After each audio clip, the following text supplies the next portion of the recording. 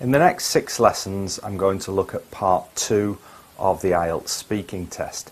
In this lesson now, we're going to focus on one topic area, which is describe a person, but we'll come to that later. First, a few quick pieces of information about part 2 of the speaking test. Part 2 of the test lasts between 3 and 4 minutes. Basically, you have a minute to prepare and you have to speak alone for 2 minutes. So most people think of this as a presentation or a short talk. You speaking alone and the examiner listening. This is an important part of the test because it's a good opportunity for the examiner to listen to you very carefully and see how good your language is. What happens then? Well, the examiner starts by giving you a task card, a piece of paper or card with a question written on it, a question task. And that task always begins with the word describe. So you're going to have to describe something. Then the examiner also gives you a pencil and a piece of paper for making notes. So you have your task card and you can make some notes. And the examiner will tell you you have 1 minute to make notes on the task. In that minute, you need to very quickly decide what you're going to talk about.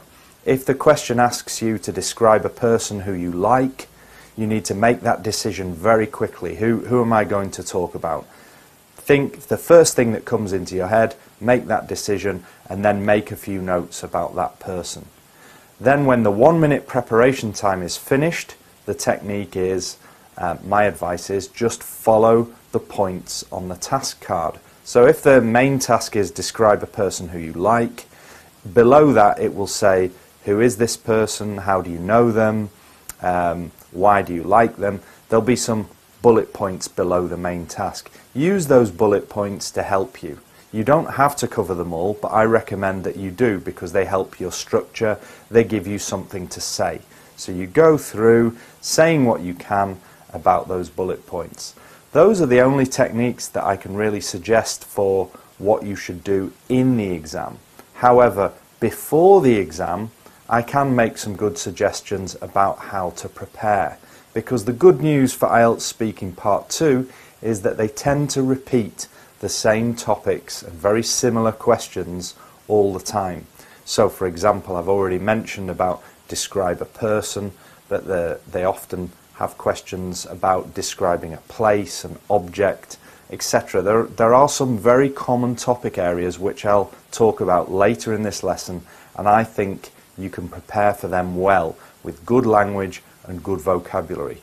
Final thing to say about that, and I will repeat this a bit later in the lesson, but vocabulary, ideas, and giving a good detailed answer is the key to this part of the test. Don't worry too much about grammar, about linking. Those things you can't really prepare for, and if you try to prepare some good grammar and some good linking phrases, you're not going to answer the actual question. You're going to be so worried about your grammar that you forget to give the answer. So content is much more important than grammar and structure. I'll mention that again later in this lesson. And what I'll do now, as I've told you the techniques, we'll move on to looking at the preparation mainly of topics, vocabulary, ideas. In this part of the lesson we're going to look at topics, techniques, vocabulary and an example question for IELTS Speaking Part 2. Let's start with topics. There are 6 main topic areas that I think you should prepare for. All IELTS Speaking Part 2 questions begin with the word describe. It's a describing task. And here are the 6 main areas that you might have to describe in your test. Describe a person, a place, an object, an event, an activity, your favourites. So, for example, if the question asks you to describe a teacher, that's in the first main area, describe a person. If the question is, or the task is, to describe a holiday that you went on, that would be under the main topic area of describe a place, etc. So most Speaking Part 2 questions fit into one of these 6 main topic areas. There's 1 or 2 that are different, but these are definitely the main areas. Some advice next. Prepare ideas and vocabulary for these topic areas. This is the best way to prepare. Don't prepare grammar or linking. If you're trying to just put grammatical structures or memorized linking phrases, if that's what you're preparing to try and put those into your 2-minute talk, that's not the best way to prepare for this. It's no good having lots of nice grammar and linking but no ideas. You should focus on answering the question well. Ideas and vocabulary are the secret to doing well in speaking part 2. More advice? Speak naturally and explain in detail. This is the same idea. It's all about ideas, vocabulary, giving detail to your answers. So it's about content, not structure. The examiner's not really listening to your structure here at all, not listening to your linking or how you organise your ideas. It's not so important. If you can just speak naturally and give a really nice detailed description in those 2 minutes, then you'll get a good score. Now we come to the main part of this lesson, which is to look at the topic area, describe a person, one of our 6 main topic areas that we need to prepare.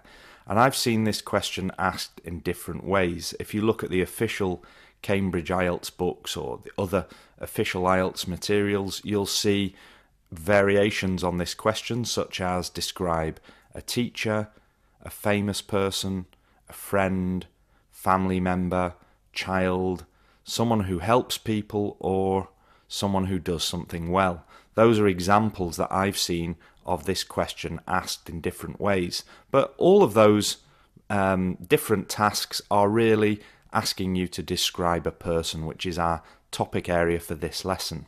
And I think we can prepare ideas that could be used in any of those specific tasks, whether you are asked to describe a teacher, a famous person, or a child. You could use some of the same ideas, and that's what we're going to look at in the rest of this lesson. First, what are the bullet points below the question? What do they ask you to describe about this person? Well, if you just think in terms of the question words, this is what they usually ask. Who, what, where, when, how, why. For example, who is this person? They want you to describe who the person is, of course. What he or she does. When, how, or where you met. Or if it's a famous person that you haven't met, how you know about this person. And finally, the last question is always a why question. For example, why you like this person, why you respect this person, why you think this person is important. If we can be ready for those description tasks and the bullet points, then we'll be well prepared for the test. Now I'm going to give you some preparation tips about this topic. First, think of a theme for any of the people that you might have to describe. Remember, friend, family member, famous person, child, etc. We need a theme that could be used to describe any of these people. I'll show you what I mean in a moment. When we have that theme, we're going to think of some easy adjectives, and then we're going to use a dictionary or the internet to search for better words and phrases to improve our description. Remember, these are preparation tips, not tips for in the exam. These are tips for you preparing at home, preparing for this topic. Let me show you what I mean by the theme now. Imagine we describe any of these people, friend, family member, famous person, child, teacher, etc. We can describe any of them as hard-working. So hard-working can be our theme for any of these descriptions. Then we can think of adjectives related to that, such as busy, active, but then with a bit of work we can find better words and phrases. One example of a better word, conscientious, and a nice phrase, someone you can count on. Now, these are not synonyms of hardworking. They're related adjectives and phrases. So you're not just looking for a list of synonyms.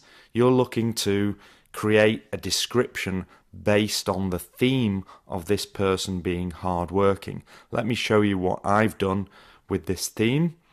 A hard-working person could be someone who is enthusiastic, energetic, studious, persistent, motivated, determined to succeed, someone who sees things through, which means they always finish things, a good team player, and someone who likes to challenge himself or herself. So I've got some good vocabulary building around this theme of the person being hardworking. One more example, if I take the word friendly, the theme of this person being friendly, we could have these words: kind, caring, generous, unselfish, big-hearted, supportive, down-to-earth, easygoing, always there when you need him or her, someone who cheers me up, a big or magnetic personality, someone who lights up the room. And notice here I'm starting to use some less common vocabulary, some good vocabulary that most people in their exam would not use. Now, once we've developed these themes, there's one final step in preparation that I think is really useful, which is to think of examples or stories to demonstrate each theme. If the theme is, my brother is hard-working, we could demonstrate that with an example. I remember when he used to get up at 5 a.m.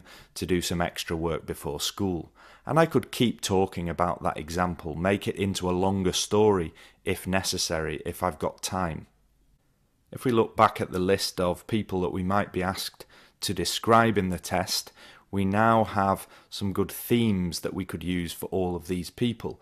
And maybe you've also thought of some examples or stories that you could use to support those themes.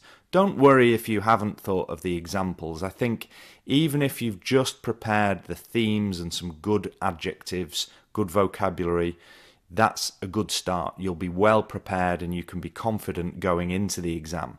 Hopefully you'll be able to think quickly in the exam and think of examples to support those themes even if you haven't prepared them. But if you have more time at home, you could prepare an example or story for each of those people on the list to support the themes. But remember that you can't prepare for everything. You will need to adapt your ideas and improvise in the test. I'm just suggesting that before the test, you do your best to prepare some theme language, some good language for the main topic areas. And then all you can really do is practice. Lots of practice using tests, and record yourself. Record yourself speaking for 2 minutes, trying to give an answer, trying to use some of your prepared theme language. But then when you've recorded yourself, use that recording, write it down and see what you can do to improve it. Could it have been better? Did you include all of the language that you prepared, your theme language? If you didn't, look at the areas that were weak and re-record yourself. Practice again. Keep going and you'll get better and better the more you do. And that's what I'm going to do now. I'm going to do a real example question from one of the official Cambridge IELTS books. Here's the question that I'm going to try. Describe someone you know who does something well. You should say who this person is, how you know this person, what they do well, and explain why you think this person is so good at doing this. You've seen what I recommend now. You know the techniques that I recommend. First, the preparation of this topic. I've got a couple of good themes and some good vocabulary that I'll try to include. I will try to improvise and invent some examples to support those themes.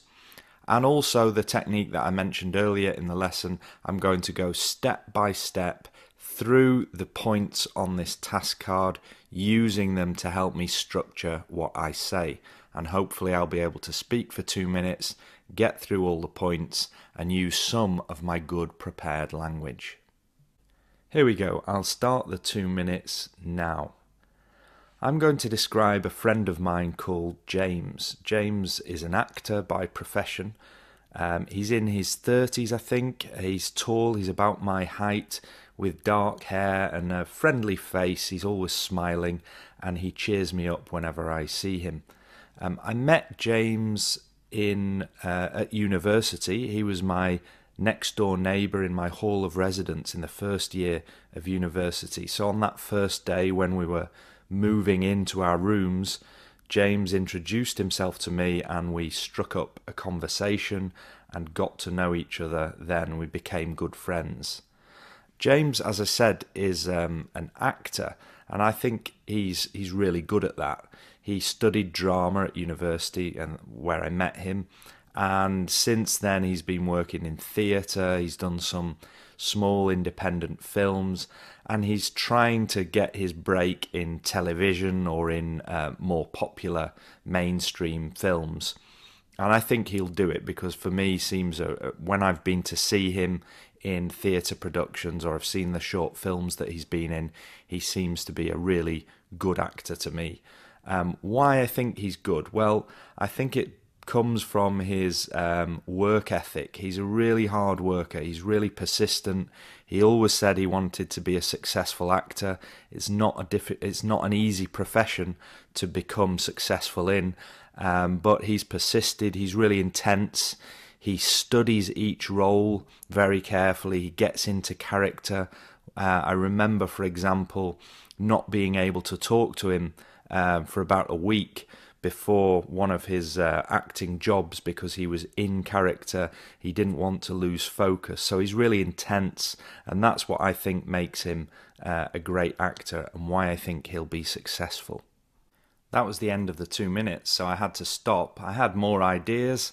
I could have said more about the hard work, personality. I could have talked about him being friendly and used some of my prepared themes, but you can see it's difficult. I was improvising. I was saying whatever came into my head, following the bullet points on the task card and doing my best to get at least some of that prepared language in there. I'll now write up what I said there, and I'll include it attached on the document next to this video, so I can analyze what I wrote. I'll underline the good vocabulary that I did use, and you can have a look, have a read through and see the good words and phrases that I used in there, and maybe also think about what I could have added to make that description even better. To summarise then, in this lesson you've seen that I've given some very simple suggestions about exam technique. Quick decision in the preparation time, follow the points on the task card in the 2 minutes when you have to speak, and just try to say as much as you can about each one. But I've also given you a lot of advice about what you can do at home preparing before the exam. Topics, vocabulary, ideas, themes, and building around a theme, thinking of good examples. These will help you when you go in. And you've seen me give a full answer spontaneously, improvising an answer, trying to use some of the good vocabulary from the describe a person theme. And next to this lesson, you can see the script of that description attached on the worksheet.